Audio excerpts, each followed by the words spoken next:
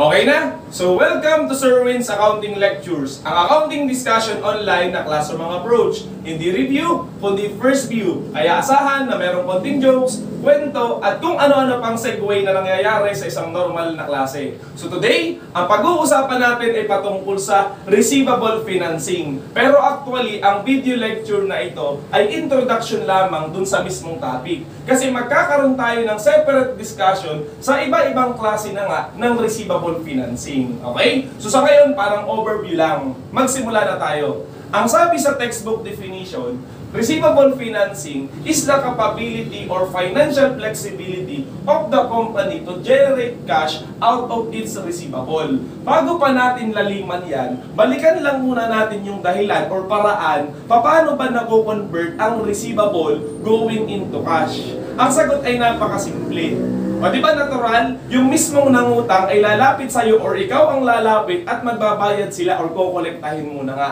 So therefore, yung receivable ay naging cash na nga. Okay? Ang tanong, ang receivable financing ba ay katulad din nun? And the answer is no. Kasi ang sabi dito sa textbook definition, okay, it is the financial flexibility or the capability of the company to convert its cash into some other ways. Okay? So ang punto, iisa lang din naman ang pupuntahan. Yung receivable, okay, ay magiging cash din naman. Or makakakuha ka pa rin naman ng cash, okay, in some other ways, okay, through your receivable. Pero basically, hindi dahil kinolekta mo. Okay? Na later on, kung ano pa nga yun, mas papalalimin pa natin sa mga susunod na panahon. Okay? So ngayon, ang kasunod natin pag-usapan, ano ba ang mga dahilan at ang isang kumpanya ay pumapasok sa isang receivable financing? Una, pare kung ganito, meron siyang mga liabilities, okay, na naniningil na. Pero yung kanyang cash balance ay kulang pambayad dun sa currently maturing liabilities. So, ayaw naman niyang mangutang pa, okay, or maghingi ng capital coming from the owners, pero nakita niya na meron din naman siyang receivable, okay? Na pagka nakolekta niya sa ibang paraan, matatapalan niya yung kulang niyang cash. Ibig sabihin ay magkakaroon siya ng cash na pambayad doon. So, yun yung isang dahilan. Okay, so maaari din naman ganito. Meron silang isang project na gustong ituloy. Okay? Nakita na parang maganda yung investment na yon. Ngayon, ayaw din nilang mangutang. Okay? O kaya manghingi nga ng kapital doon sa mismong may-ari. So, anong naisip ng kumpanya? Meron din kaming receivable. So, yun na lang ang i-finance natin. Okay? In a sense na, pag na-convert natin yung receivable into cash, even if hindi pa natin nakukolekta doon sa mismong customer kasi hindi pa due date, matutuloy pa din yung project kasi nga nagkaroon tayo ng cash. Hindi dahil ng utang or hindi dahil sa pinag-invest natin yung mismong may-ari, but rather ginamit natin yung receivable, okay, para magkaroon ng cash. Kaya nga, financing yung term, okay? At maaari din naman ganito, okay? Totoong nangungutang ka talaga, okay? Pero itong pinag-uutangan mo, hindi pumapayag na pautangin ka na walang collateral. O ngayon, meron kang receivable, di ba? So therefore, gagamitin mo siyang parang collateral para kumbaga, mas malaki ang tsansa or pautangin ka niya. So basically, again and again, okay, ang receivable, financing, okay, ginagawa ng company to generate cash pa din. Okay, in a flexible way. Maraming mga dahilan. Kaya nga, ang receivable financing ay iba-iba din ang forms. Okay? So again, magkakaroon ng tigigisang lecture or discussion sa mga yan. Sa ngayon, parang pahapyaw lang or overview ng bawat isa. Para pagka pumunta na kayo doon, at least, meron na tayong general idea. Okay? Dito muna tayo sa una, yung tinatawag na pledging. Ang sabi sa definition, it refers to borrowing of money from the bank or any financial institution in which the receivable in general are used as collateral. Okay? So, punto muna. Lagyan po natin ng illustration. So, kunyari ikaw ito, okay, ito yung company. Ang sabi kasi dito, magbaborrow ka ng money na usually sa bangko. Therefore, pupunta ka sa bank. Ngayon, ito na nga yung binabanggit natin kanina. Maaaring hindi ka basta pautangin ng bangko kasi sino ka ba? Okay, may kakayanan ka bang magbayad?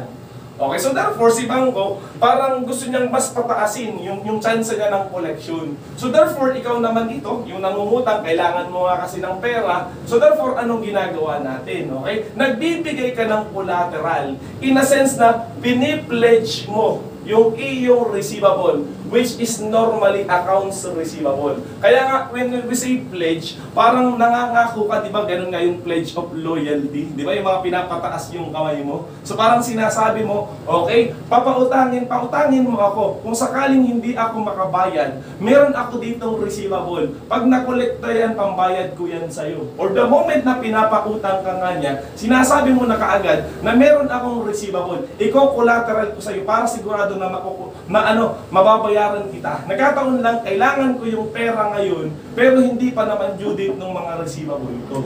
Okay? So that is simply pledging. Na ang punto sa pledging, okay, ikaw pa din ang may-ari ng receivable, nangungutang ka. Kasi nga at the end, collateral lang naman ang naging purpose ng receivable. Okay? So, in effect, okay, ang pledging is just a borrowing. Okay? Loan from a bank. Ganun lang yun kasimple. Okay? May collateral nga lang siya. Okay? So, tuloy po tayo sa pangalawang klase ng receivable financing. Yung tinatawag naman na assignment. Ang sabi dito, it is a more formal borrowing arrangement in which the specific receivables are identified and used as a security. So kung mapapansin ninyo, okay, itong assignment at saka itong pledging ay may pagkakatulad. Ano po yun? Okay? They are both borrowing arrangement. So therefore, kung lalagyan natin ng illustration ang assignment, okay, may company mangungutang sa bangko. At itong si bangko nga ay naghahanap ng parang mas mabigat na dahilan para pautangin ka. So therefore, ikaw dito, okay, sabi mo meron kang receivable na kung sakaling makolektan mo na or sasabihin mo, kung sakaling hindi ako makabayad, ito ang gagamitin kong pambayad sa'yo. Kumbaga, again and again, ang pledging at ang assignment ay parehas namang borrowing.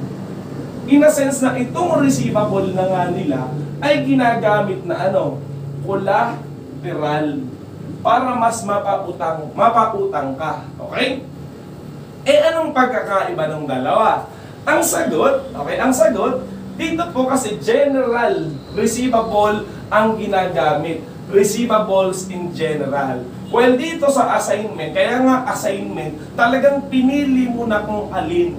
Ang pagkakaiba ito, specific receivable naman. Okay? Kumbaga, pagka pledging walang pangalan kung sino, kung assignment sinabi mo kay Juan na receivable, kay Pedro na receivable. Okay? So therefore, assignment is a modification of pledging. Actually, it is a formal kind of pledging, more formal siya. Pero ang pagkakatulad ulit, in substance, meron pa rin dalawang transaksyon dyan. Okay? Ano po yung una? Ikaw pa din naman yung may-ari ng receivable. Okay? At yung pinakang main, yung bago, okay? Ano yun? Yung magkaibang transaksyon kasi collateral lang yung isa nangungutang ka lang sa bangko. So that's how simple it is. Okay, so yun yung parang flexible way mo para makahiram. Kasi nga, kung wala ka sigurong receivable, kung wala kang collateral, okay, maaaring hindi ka pahiramin ni bank. But then again, okay, ito pong mga discussion na to, mas papalalimin pa natin dun sa separate discussion sa kanila, may accounting pa. Okay? So tumuloy na muna tayo dito sa pangatlo. And then we compare later on. This is what we call factoring.